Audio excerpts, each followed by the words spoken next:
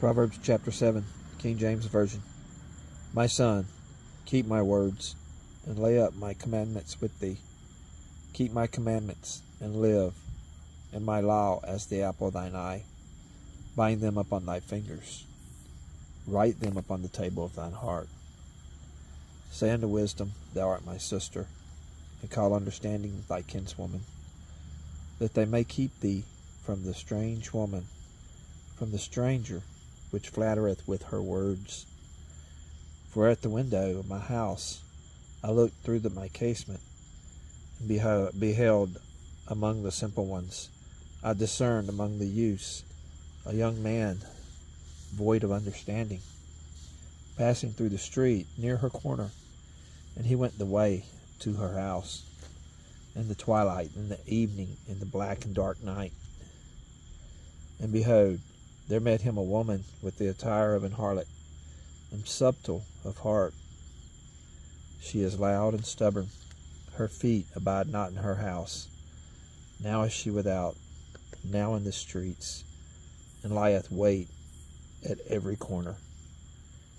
So she called him, and kissed him, and with an impudent face said unto him, I have peace offerings with me.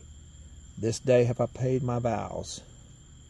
Therefore came I forth to meet thee, diligently to seek thy face, and I have found thee. I have decked my bed with coverings of tapestry, with carved works, with fine linen of Egypt. I have perfumed my bed with myrrh, aloes, and cinnamon. Come, let us take our fill of love until the morning. Let us solace ourselves with loves. For the goodman is not at home. He is gone a long journey. He hath taken a bag of money with him, and will come home at a day appointed. With her much fair speech she caused him to yield.